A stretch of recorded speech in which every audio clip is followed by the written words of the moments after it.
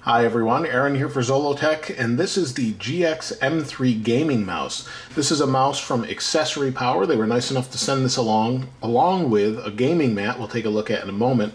But this is a $20 mouse they offer from their website or Amazon, and it's actually pretty nice. I've been using it for a couple weeks on and off and played around with it, and I really like it. It's pretty simple. It doesn't come with any proprietary software or anything I saw that you could program these buttons with, but you can program them through Windows themselves with no problem whatsoever.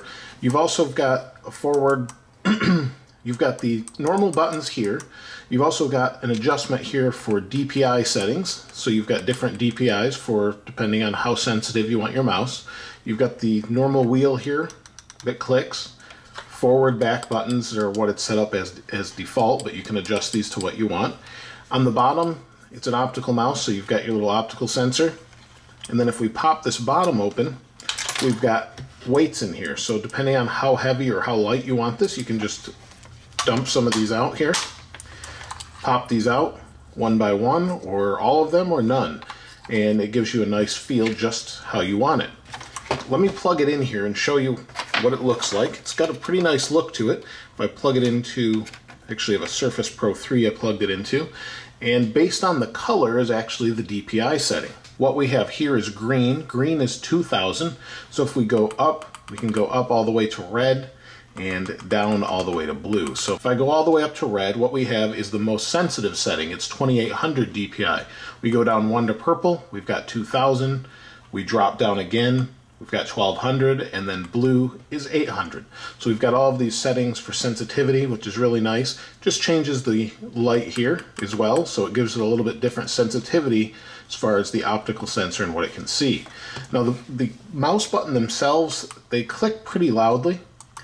They have a nice click to them, they feel good, and they should last without any problem. It doesn't really give a life that I can see as far as how many clicks you get out of it, but it is a $20 mouse. It feels pretty good in the hand. My hands are pretty large, and you can see it conforms nicely to me. If you have smaller hands, it'll probably feel even better, but my hands are quite large. You've got these grips on each side, so this is rubberized on both sides, so that's nice, and you can pick it up or hold on to it. You don't really allow it, it doesn't really allow it to slip out of your hands very much. And the other thing we've got too is a braided cable. Now this cable is braided all the way down to the other end where it plugs in to the computer with normal USB. So it's really nice and it works well. You can use it with gaming or just use it with anything. A lot of you know that I use Macs as well, and it works fine with a Mac. You just won't get the programmability that you do usually with some Windows things. So it will work for that. It's really nice and sensitive, and I definitely have played around with this sensitivity of the DPI here. I find that for me, green works best for day-to-day tasks, and then you can bump it up when you want to play a game.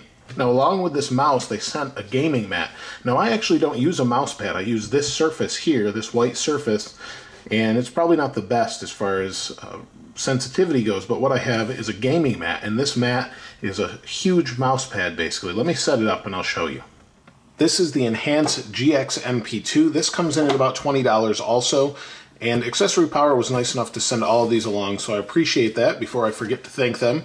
But this is 31.5 inches wide by 13.75 inches tall, so I'm zoomed way out here so I can show you the whole mat, or at least most of it.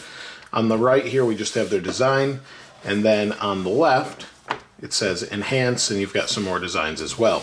This is meant to be low resistance. It's also made out of, I believe it's made out of neoprene, at least that's what it feels like. It's rubberized on the bottom to stick, and then it's supposed to be low resistance on top. It feels just like a wetsuit if you're not familiar with neoprene. This is meant to be used with a keyboard and a mouse, so you put your keyboard here, you've got your mouse here, and then you can just use it however you'd like. So it's nice and cushy, it has a nice resistance to it, it's not too light, it's not too grippy, and you should be able to game on this for hours. It's a really nice idea and comes in pretty inexpensively at about $20. So both of these together, around $40 or so. These seem to be pretty nice to me, but let me know what you think about them in the comments below. Maybe I missed something and you have a question, let me know there as well. If you haven't subscribed already, please subscribe and like if you liked the video. As always, thanks for watching. This is Aaron. I'll see you next time.